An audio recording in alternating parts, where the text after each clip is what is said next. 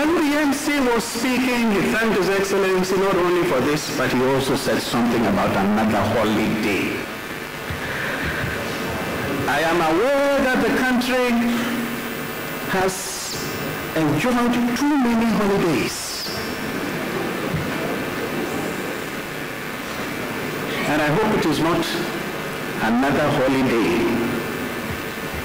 I will suggest, and I will speak about it in a little while, that it should indeed be a day for sober reflection and public education and reorienting ourselves to improve upon public service and constitutionalism.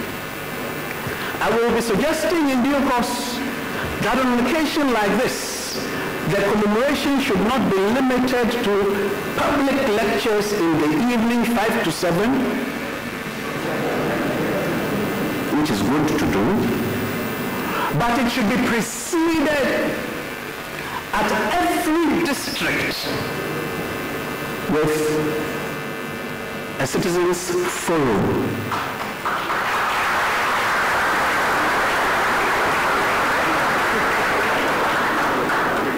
9 o'clock, the district chief executive, perhaps the regional police commander, in a meeting facilitated or organized by and moderated by National Commission on Civic Education, will assemble. Every district has schools. Schools will be represented by students and teachers.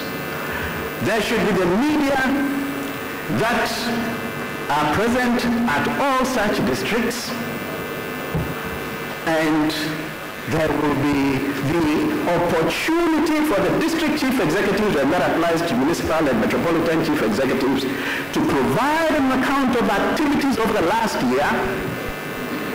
There should be the opportunity for think tanks or the tertiary institutions that may be available in the district or adjoining districts or the region to provide a critique of activities in the district over the last year, and there should be an open forum where the citizens and representatives that we have spoken about can make suggestions and ask questions. If we commemorate Constitution Day this way, it will not be another public holiday following immediately after Christmas, where we will stay at home and probably neither work nor learn.